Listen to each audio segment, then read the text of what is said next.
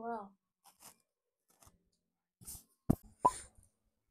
Part two of moving from insecure to secure. Now, if you can hear the noise in the background, I do apologize. They're doing some kind of, I don't know, work on the floor above me.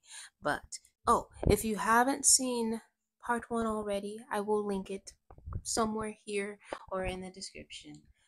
But for part two, my advice to you is to learn how to be emotionally available for yourself. A lot of times when we're feeling insecure, we're looking for emotional safety in someone else when really we need to cultivate emotional safety within ourselves. How do we do that? Compassion and acceptance. A lot of times in this society, we aren't really taught how to hold forgiveness and acceptance for who we are because we live in a society that perpetuates perfectionism. And we spend our whole entire lives trying to be enough for everyone else but ourselves, for our partner, for our job, for our business, for our parents, whoever else you want to fill in the blank with. Okay. So, since we're constantly seeking external validation that we learned probably in public school, to say the least, we don't really learn how to validate ourselves. So, what does that look like? It's all fun and games when, when you wake up and you're already feeling fine and you're like, wow, I love myself today. Today, I'm amazing. Today, I'm great. I'm a literal goddess. I'm the prize, XYZ, right? When the real work kicks in is when you're feeling like shit, when you're not feeling all happy and roses, when you're feeling not good about yourself. Is it hard for you to still say, I love you? Or, I'm sorry, I love myself. I care about myself. I accept me. I'm wonderful. Probably not. And if you're like any other human on the planet, you might find that you have a little bit of resistance to those phrases. And then you start to pile on things of like, who am I kidding? I don't really mean this. That means that I don't love myself. I'm just faking the funk. I'm not enough. I'll never be enough. And then we fall into that cycle. It might seem like I'm going on a tangent, but if you think about it, and I'm going to wrap it all nice for you in a little gift, all of that contributes to insecurity in our relationship. Because how many of you, if you're in a relationship now, or even if you've ever been in a relationship, there's always really good days where it feels like you're in a flow, you're in sync, like you're not really being triggered, you're not having terrible thoughts about what your partner's doing or if they love you, if they're going to cheat on you. And then you have those bad days. And those bad days where it feels like you're ruminating, you can't get control of your thoughts, you don't understand because you were doing so good the other day. And now today you're right back at the bottom and it's frustrating. And it, again, in part one, we talked about shame, but that is a very big window for shame to come in. When you learn to be emotionally present and not trying to immediately fix what you're feeling or let me rephrase that, thinking that you should be reacting a certain way when you're already experiencing a certain type of reaction. That is what it looks like to emotionally abandon yourself. So, you want to create emotional safety within yourself by practicing, damn, I don't feel good right now and it feels like I'm moving backwards and I'm feeling jealous, I'm feeling insecure, right? And once you say all of that to yourself, even if you don't mean it, you say, I choose to love and accept myself anyway. And it's not going to feel normal at first. It's not going to feel natural, but you're building that muscle. Like the analogy that I like to think of is, I'm sure all of you at one point have seen those videos of those poor little dogs that are abused, and when someone comes in and tries to help them, that dog is like, F you, I don't trust you. They're like barking, they're screaming. They don't trust the help at all. But over time, these people that really care for these dogs, they continue to put in the work to build emotional safety and trust with that animal. And then over time, slowly but surely, that dog realizes, wait a minute, I'm safe here. And that is what you're doing with the part of you that doesn't feel safe, that doesn't feel seen, that doesn't feel heard because of however long it's been, however old you are. Every time it felt something that was saying, hey, I'm not safe, you and I were basically like, well, that's too damn bad. You need to get it together. You see what I'm saying? Okay, now you might say, well, Sage, I have been trying to do that for the longest time, and it's still not working. My answer to you would be, well, think about when you were a baby, or even as a toddler, right? You're new to the world, you don't know anything, you don't understand anything, you have this complete trust in everything, and it's beautiful innocence, right? When you think of yourself at that age, is there anything that that toddler or that baby could do that would suddenly make it not worthy or deserving of unconditional love? Is there anything that baby could do to make it not worthy and deserving of being heard unconditionally? Your answer is probably no. And if it's yes, then that's a different topic that we can talk about. But let's just say you said no. Now, I want you to think, at what point did that worthiness and deservingness change? Was it magically when you hit 6 years old? Did something happen? Right? And if you can pinpoint, like, when that change was, think about what really happened. And then I want you to think about, like, if you were someone witnessing that thing, would you still judge it the same? Like, okay, let me rephrase this another way. Let's say it's not even you, right? Let's take you out of the equation. Let's say you're looking at somebody else's kid. Would you still judge that kid as not worthy and deserving of unconditional love and being heard? And if the answer is no, then I want you to marinate that. Why is it all of a sudden you are the only person in existence that is not worthy of unconditional love and being heard? Is that a thing? Like, are you literally the only person in the world not worthy of it? That did wonders for me when I thought about it that way. Shout out to CBT.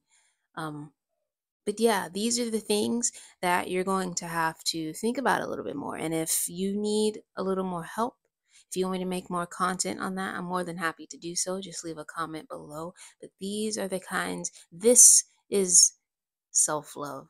This is the process of shadow work. And it's not always easy. And a lot of times it'll take time. And just because it might make sense immediately in your head, it can take your body months, years to catch up, depending on how long it's been adjusted to something and whatever the intensity of whatever event made it feel a certain type of way.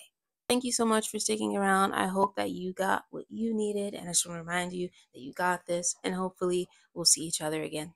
And if you would like to do some tapping, stick with me. We're about to do it now. I'm going to put this mic down and the audio will change a little bit probably, but that's just because I can't properly tap with this mic. So let's get into it.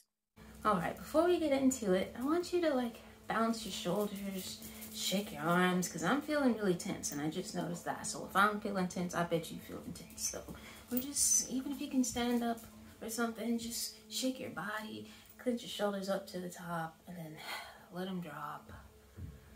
Unclench your jaw, soften your neck. Let's do that shoulder clench again. Hold it, and then drop. There we go. That's already so much better. Okay. So today we're going to be tapping on being present with yourself. Emotionally, spiritually, mentally. And you'll notice that we'll talk through the negative first, and that's important because we need to move the energy. You can't just slap positivity on top of the negative because the negative will still be there. And then we're doing all these affirmations, wondering why it's not working. You know the rest. So, you can just follow along with me with where I tap and what I say. We're going to start on the side of the hand today. Even though, hold up guys, I need to say a prayer. Spirit, let me be a vessel for healing and for expansion today for all who watch this video. Spirit that loves us unconditionally and has our highest good in mind always, I call upon our spirit teams to release what needs to be released and shift what needs to be shifted. Thank you for what I get to do. Even though, I'm sorry, repeat after me. Even though I never learned to be there for myself. I don't know what showing up for myself really looks like. All I know is trying to be perfect. And even though that's my experience, that's all I've known, I choose to love and accept myself anyway. Maybe not completely, but maybe just a little bit. Or a lot, depending on what I'm feeling today. Alright. Going up the eyebrow. I don't know how to really love and accept myself. I don't know how to love and accept myself. I'm always hard on myself. I don't know how to show myself compassion. Hell, I don't even think I deserve it. Why would I show myself compassion? Why would I show myself love and acceptance? That kind of stuff just isn't meant for me. I mean, I see it for other people. I hear it exists. But it's not for me. Every single person in the world gets to have it. Except for me. I'm not meant to have it. I don't deserve it. I haven't earned it. I really haven't earned it yet.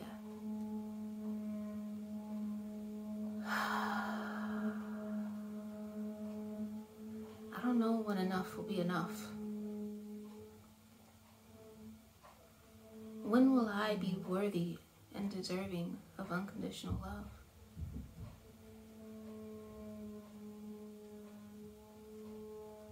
When will I be worthy and deserving of being heard?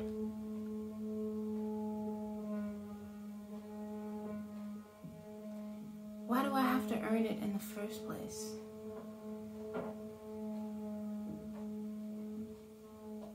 I don't know, maybe I just learned it from somewhere.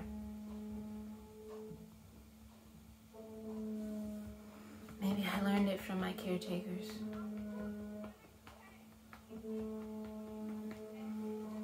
Maybe I just learned it from my peers or my environment.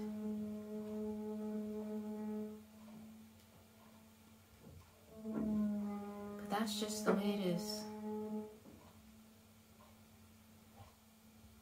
That's just the way life is.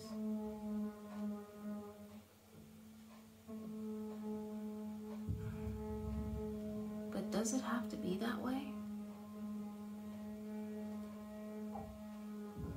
Is that really my lot in life?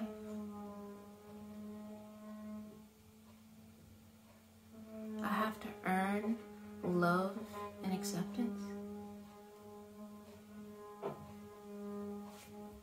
Is that what it was like when I was a baby?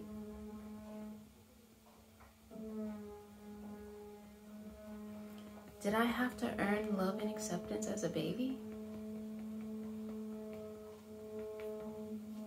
Or was I just inherently deserving of it?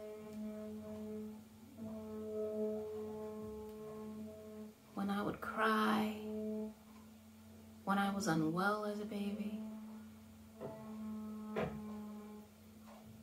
Did I have to earn people taking care of me?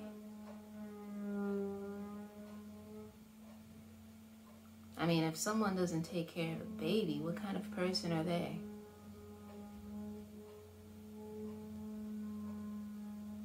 So when did that change? Why all of a sudden, as an adult, I am not inherently worthy or deserving of love and being heard?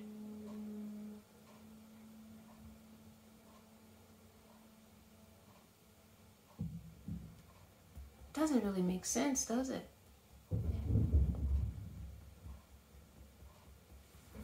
I mean, yeah, I could probably come up with some reason.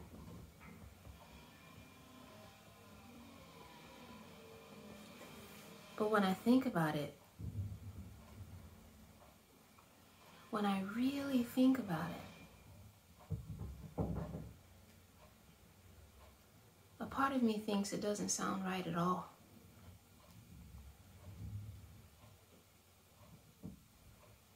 And that is not right.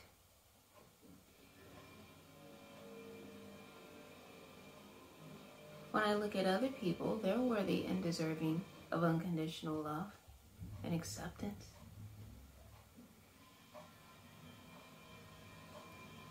So why not me?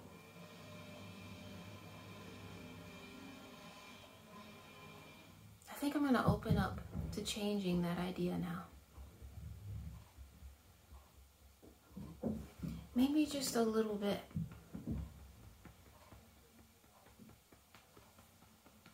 Because I don't like the way that feels, feeling unworthy and unlovable.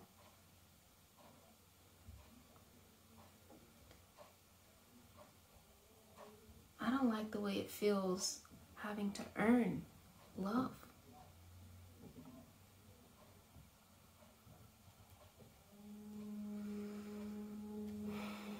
And I know a part of me knows that I was born inherently worthy and valuable.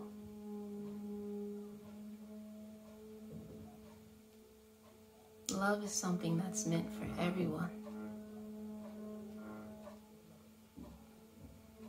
And so I'm going to take a portion of mine today, my portion of love. And I'm not going to let anyone take that from me. I didn't have to earn this love. I didn't have to control anything for this love.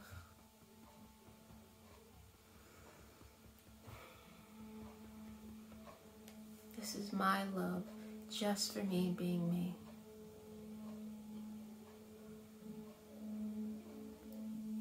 And maybe tomorrow I can take a little more love.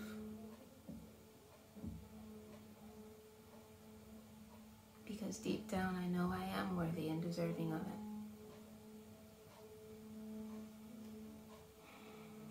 And I'm letting that sink into every cell in my body.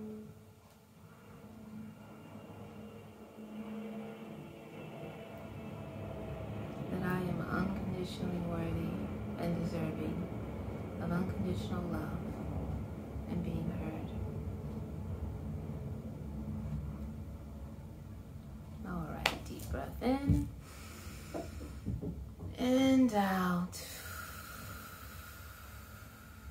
How was that, my friend? I had to yawn in the middle of that, but I didn't let myself because, you know, I wanted to keep the flow. But if you yawned, if you felt any kind of like the, I don't want to call it bubble guts. Anyway, yeah, if you had to fart or anything like that, that's all good signs of a positive shift. So I hope you enjoyed that.